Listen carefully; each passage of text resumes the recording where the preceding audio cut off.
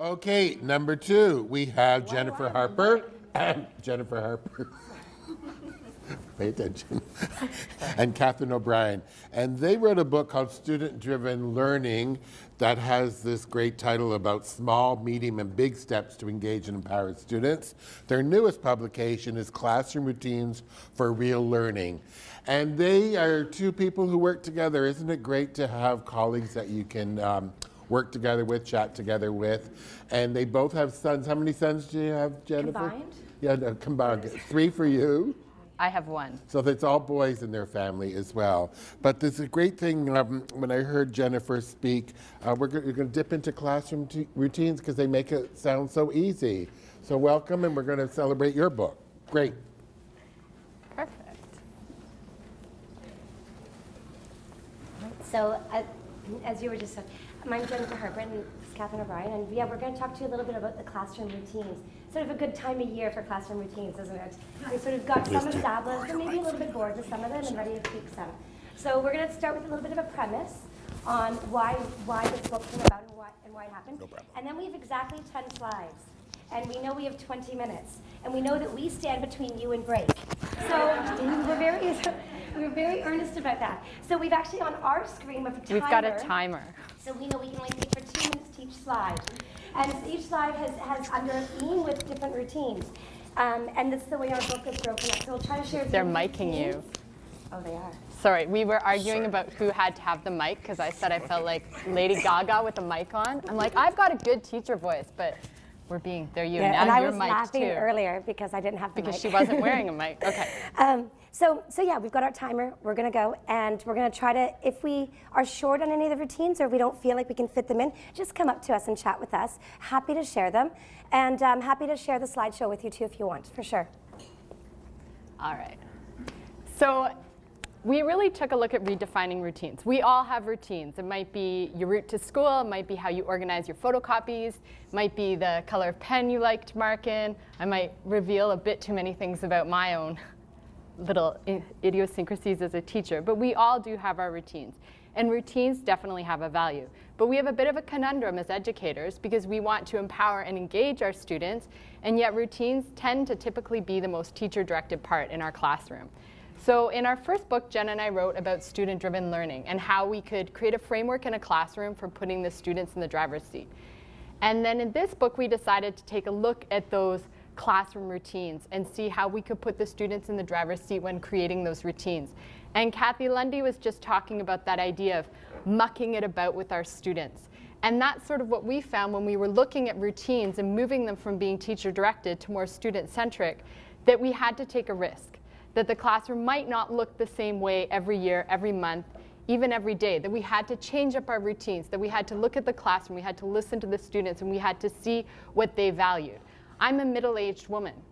I don't always know what they're going to value, so I have to rethink, retweak, hear what the buzzwords are, see what they value different years to know what routines are going to excite them. And so we came up with quite a list when we were writing this. We took a look at our professional obligations, what we wanted for our students, our aspirations as educators, and we came together to create these ideas for routines. So the first one we threw up there was the job board. And I know that at the start of the year, Scholastic and many different companies offer nicely laminated cards for teacher jobs within the classroom. And I know I definitely love having people who hand out paper in my class. Come on, we all do. And so it's nice to have those kind of jobs. But what we've been doing for the past few years is we've been flipping that. The students come in the classroom, we talk about what kind of classroom we want, and then we say to them, okay, what roles do you need to play in the classroom to have this kind of community you're talking about? And they come up with our classroom roles or our jobs. And this is great because now they value them. So we're not telling them what to do, we're asking them, and they're coming up with the ideas. So one example, which hopefully is working out today that I'm here, is the prime ministers in my class are talking to the supply teacher and walking them through all of the different routines we've set up. And the Dino Fish crew, which you'll hear about later, they're probably trying to wheedle with the supply teacher to tell them that they've earned lots of dinos for their behavior, which hopefully they have. So these are some of the ways that you're going to see the different routines we've talked about are ones where we've tried to either create them with the student or we've modified them to make the students take ownership of the routine. So starting off, we're just going to take every other slide, and I'm looking at my 2 minutes here, and we're just going to go through different ones. This is actually one of the reasons the book started, was because I was presenting this, and Brenda might remember some of these kids.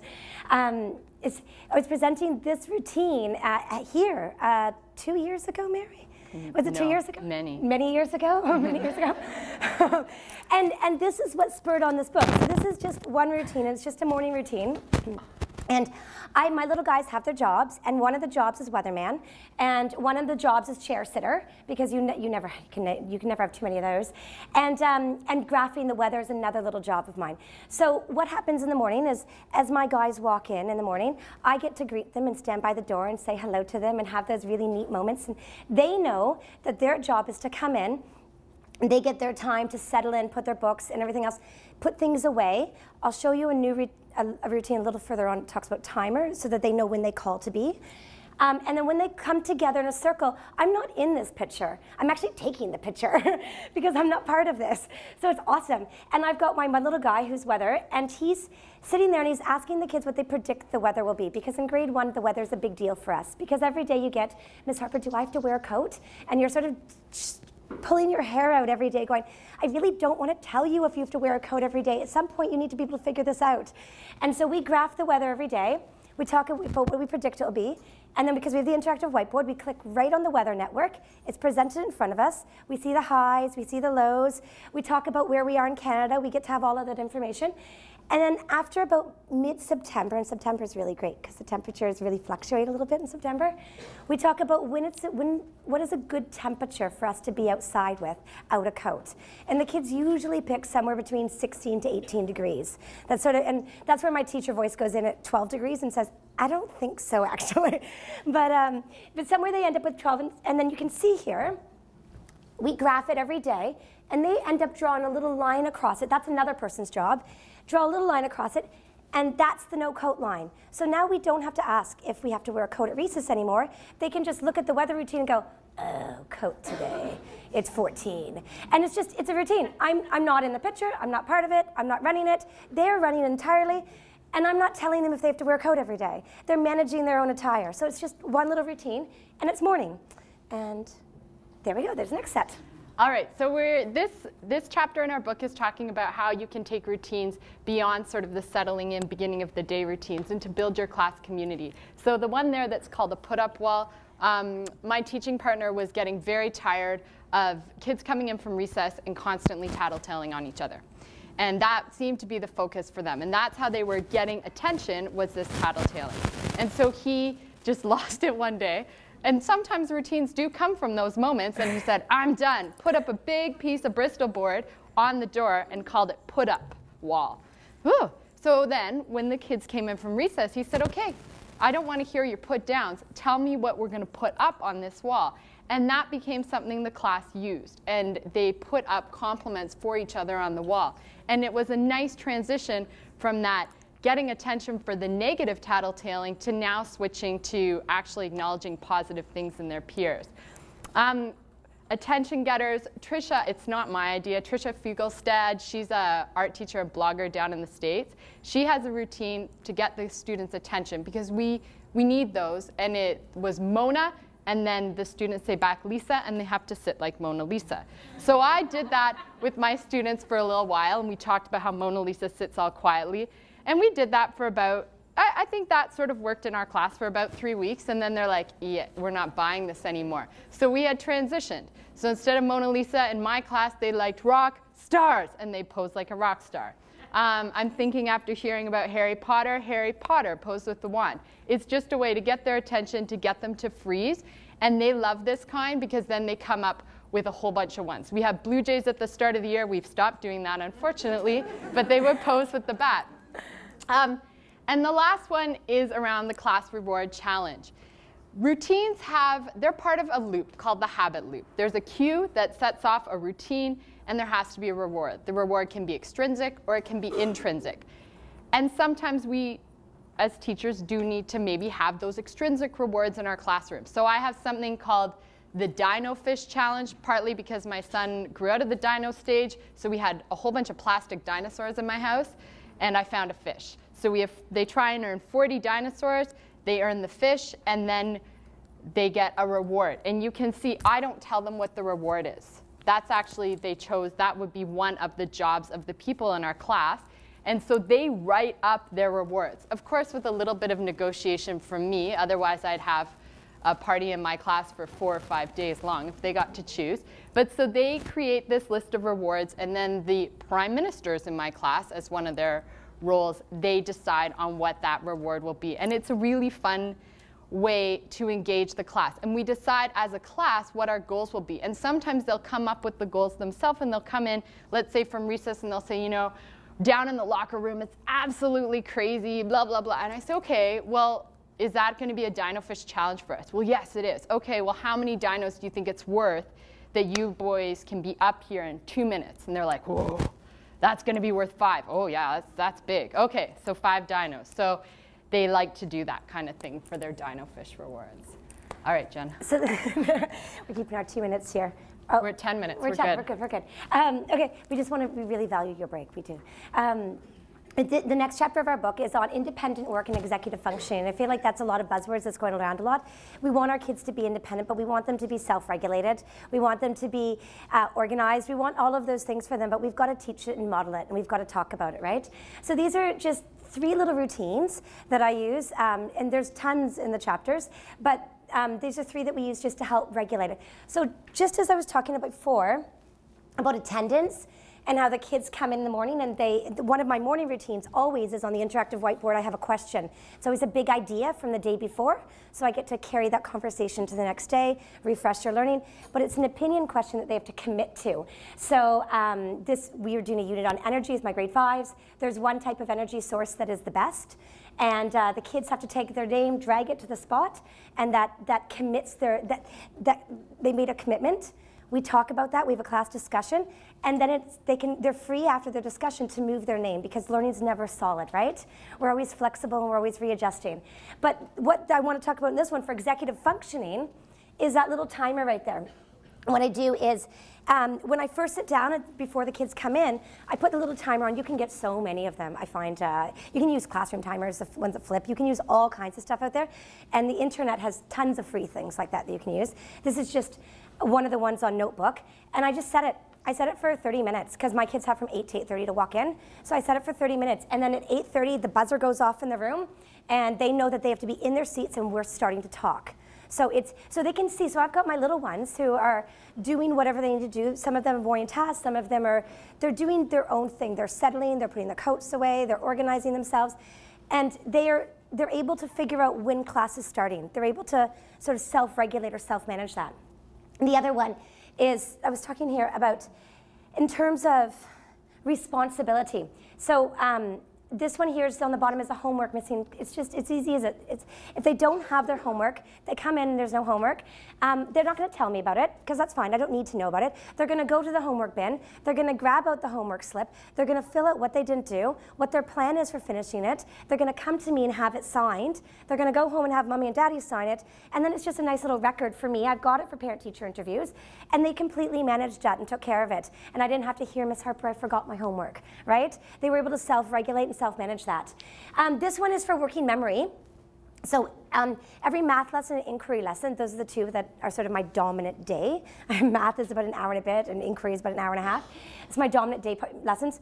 I put up the objective and then the process to get there. And one of the rules in my classroom, and that I've just done for years, this is a grade 1 example, but I do in grade 5 too, is I never give them a page number. It's just, I want the working memory, I want to incorporate the skills that they've been doing. So I would, instead of saying, turn to page 7, I would give them tallies because we just finished doing tallies.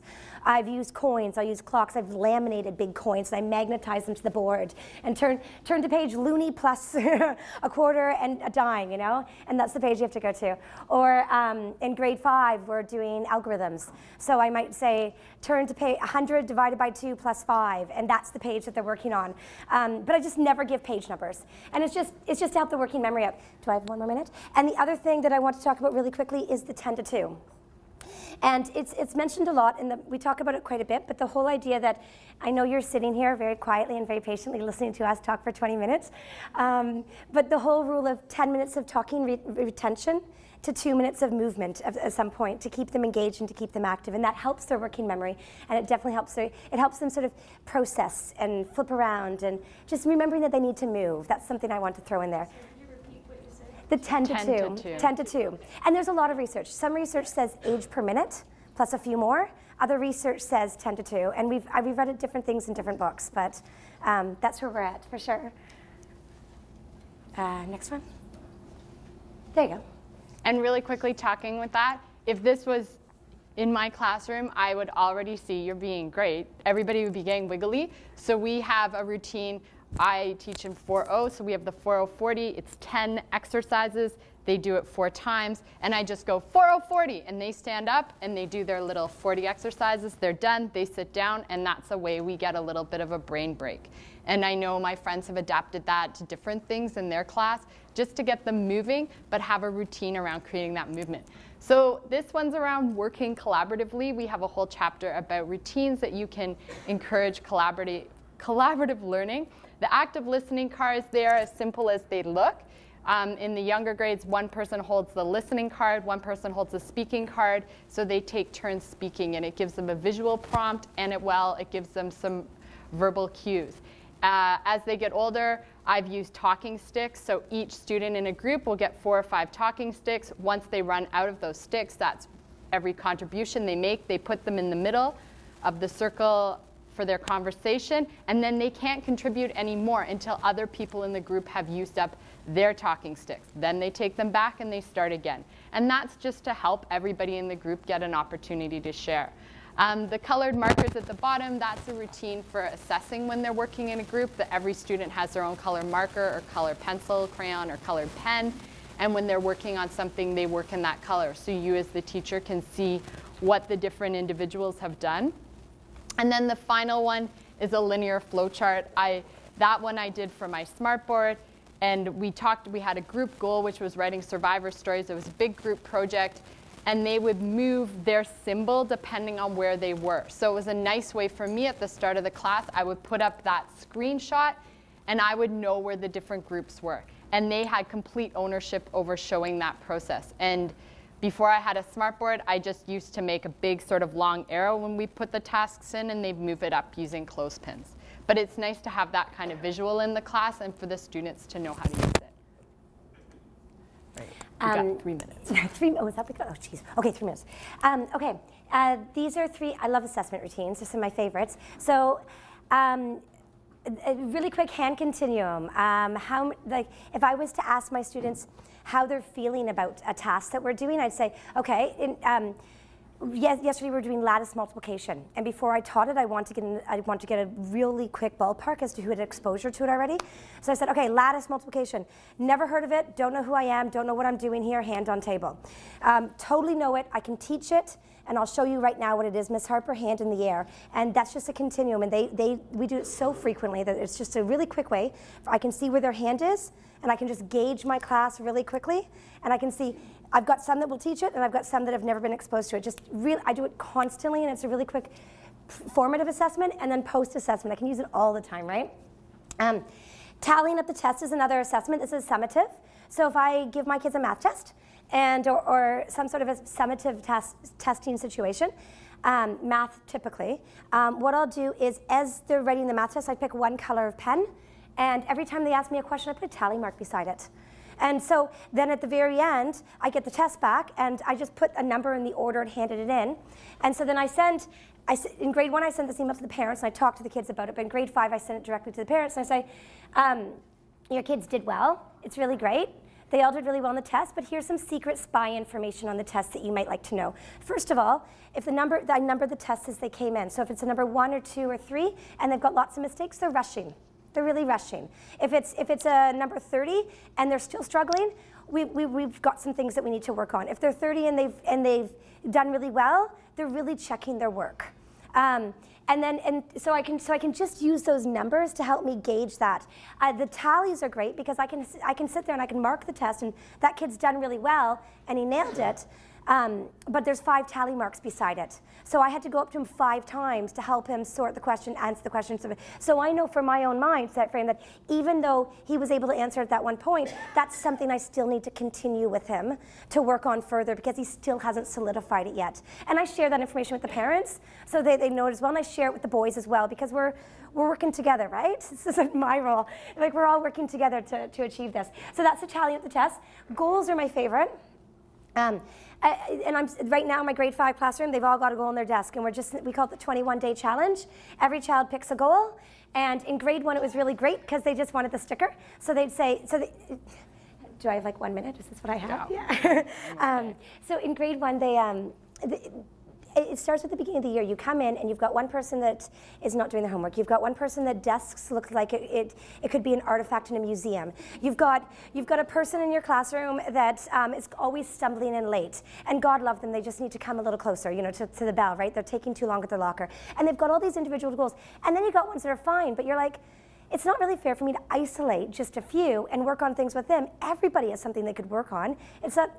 Everybody has somewhere that they should be going. So as a class, we each write our own individual goals, and they have to be teacher approved. And then in grade 1, every time they did it, they just come up to me, Ms. Harper, I organized all my homework and I chunked it before I left. Fantastic. Actually, that's a grade 5 test. Grade 1, they never chunked their homework. But grade 1, Miss Harper, I read fluently. Or Miss Harper, I checked my work before I handed it in. Great, go get a sticker, sweetheart. And they would go get it. So it's just a little bit of teacher approval so I can monitor it. And they're self-advocating for their own goals. They're aware of what they're doing. It's a conversation they can have at home. Mom, Dad, I'm working on goals. This is what it is. Great, what did you do? Did you achieve any stickers today? In grade 1, every time they got 2 little stickers, they got a big one to wear home so that Mom and Dad could celebrate the fact that they've met their goal twice. In grade 5, doesn't work. They don't want to wear a sticker home. They were horrendously shocked when I suggested it. So in grade 5, they get 10 little stickers because they still need to self-advocate. They still need to be aware of it. And then we created a list, just like Catherine did, of extrinsic rewards because I want to move it to intrinsic. So we talked about 21 days of working on our goals being extrinsic, and then we get to move it intrinsic. So yeah, I totally bribed them. After 10 little stickers, they each picked 4 things that they would like, and one was a chocolate bar. Thank you, Halloween, for giving me small portions. One was a smelly sticker. One was free computer time during recess as long as it was approved classroom games. And there was no 4th. And so they come and they get their little 10 stickers and they would get their extrinsic reward, and that's worked. That's worked. If you looked at my kids' goals right now, they're all full of stickers and they're really proud, but we're switching them over. I've got a big chart now, and we're moving all those goals into the word where it says intrinsic, because now they own it. Now it's theirs. Their desk is clean, they're sorted, they're organizing it. They've been working on this for weeks. Now we're picking a new goal, and it's just something I love to do because it keeps them going. I'm so sorry, that was longer than usual. Oh, there we go.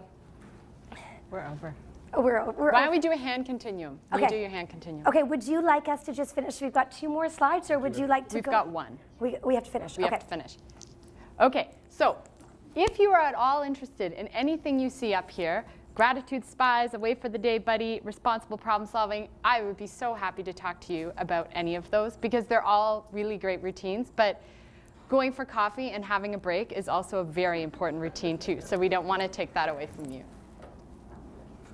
And then this is the last one. So if you want to talk about different ways to help clean up the classroom to make it curriculum related and fun, or how to organize the agenda so that it's more than just writing things down, but helping them with the executive functioning and the memory and the organization, we're happy to do that. We cut each other off. We're good. All right. And this is how to get a hold of us if you can't get a chance to talk to us today. Yeah. And we're both Vinny? oh yeah.